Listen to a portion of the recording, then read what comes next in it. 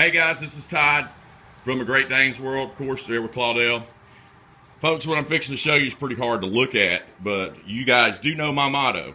I do not care if the Pope, and I hate using that, but tells you that the greatest vet in the world is right down the street. Now, these images that I'm fixing to show you came to me from a lady from Florida who took a couple people's advice and went and saw a vet to get ears cropped. Now, of course, you know how I feel about getting ears cropped. I don't mind it. People can do what they want to do with their dogs. They do it for show or either ear infections.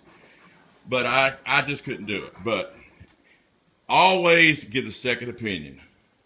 Take your vet, or take your dog to the vet. Call the Chamber of Commerce, call the Better Business Bureau, find out if there's ever been any complaints. You need to do your research, okay? Now I'm going to show you some photos. And I'm just going to show you two photos. This is a photo, if you can see, of a dog's ears that was cropped. Okay? Now I'm going to show you a picture of what the dog looks like. No ears. Almost no ears. All the way to the canal, you can see it. And the young lady has stressed to me that she is very upset and doesn't know what to do. So I'm going to basically take it from here. I've already notified a few people, but the lesson in this is to be sure to do research on your vet. I don't care what you do. Get a second opinion.